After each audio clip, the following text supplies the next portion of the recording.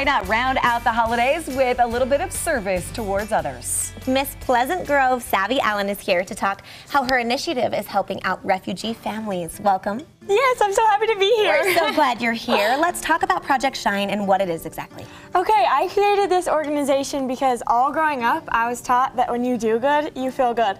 And I wanted to give people the same opportunity to learn the same thing. And I've learned as I've done this, everyone wants to serve. No one knows where to go or how to do it. And that's what I wanted to fix. I wanted to give people the opportunity to come to me for my monthly service projects or other ideas I'm giving, to learn that and to have their kids join in. Everyone wants to serve, they just don't know how. As Miss Pleasant Grove, you have this platform that you can find these projects in our community and you can make sure you shine a light on them. Why did you choose this one? I have always had a soft place in my heart for these refugees, and I have been able to work with them a couple of different times, and every time I have gone, I can truly say it has changed me, and it's changed the way I look at the world. And as I've been looking at everyone for Christmas and looking at my options, this one just really touched my heart, and these people really touched me. So what exactly are we doing for the refugees, and how can we help? Yes, I'm so excited. There are so many refugees in Utah that are in need of help, and they have all come with literally nothing, and I wanted to help them in any way I could.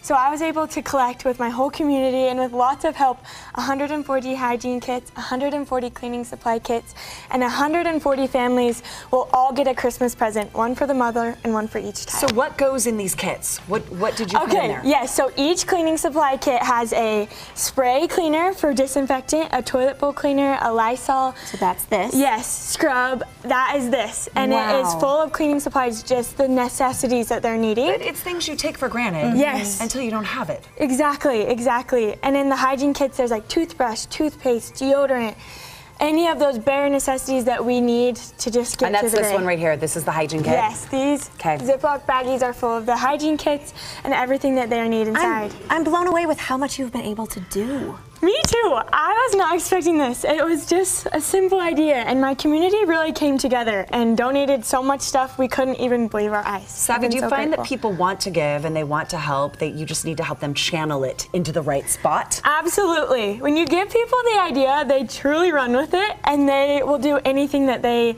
possibly can do to help in any way, shape, or form. What's in this big bag over here?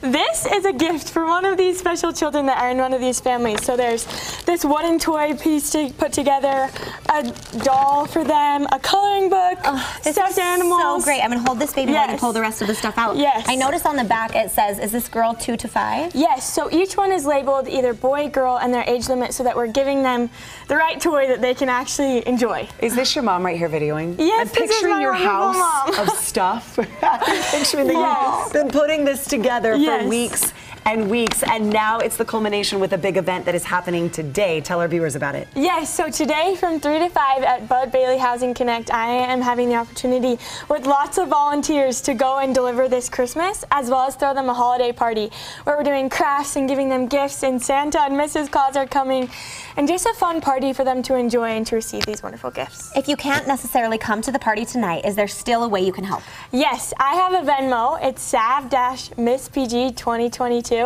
Any money that is donated there will go either to these gifts and these supplies, or they are going straight to these refugee families for all of their needs. So now's the time, everybody, that you feel like giving, and that is the best way to help. We'll put that information that's on your screen on our website, abc4.com/GTU.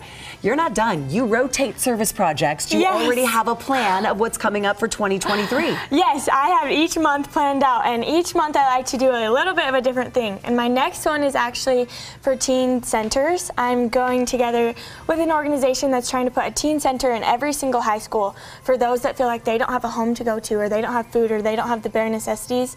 I'm working together with them to start gathering that and getting that going. I just have to give you a huge hug because I am inspired, and we need more people like you. Don't you need a little bit of her energy too? Yes. Like, what'd you have for breakfast? Here, maybe if I link arms with her, it'll rub off. It'll rub off. Savvy, thank you so much for all you're doing for our community, and don't forget, everybody, that Venmo on our website and that luncheon coming up this afternoon. Up next.